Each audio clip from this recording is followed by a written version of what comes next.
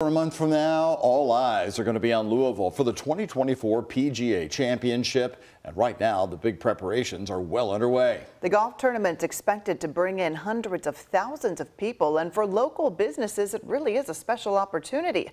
Jose Alonso introduces us to two business owners who will be catering to visitors.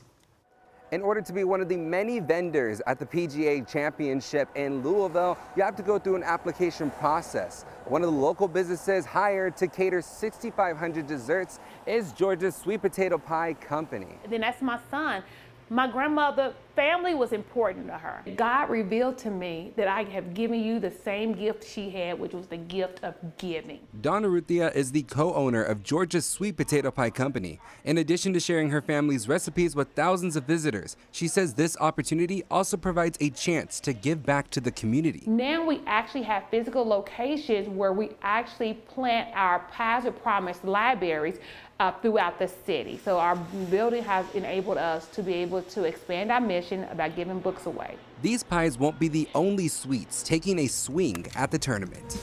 So yeah, I'm really proud of these beauties. They're so cute, ain't they?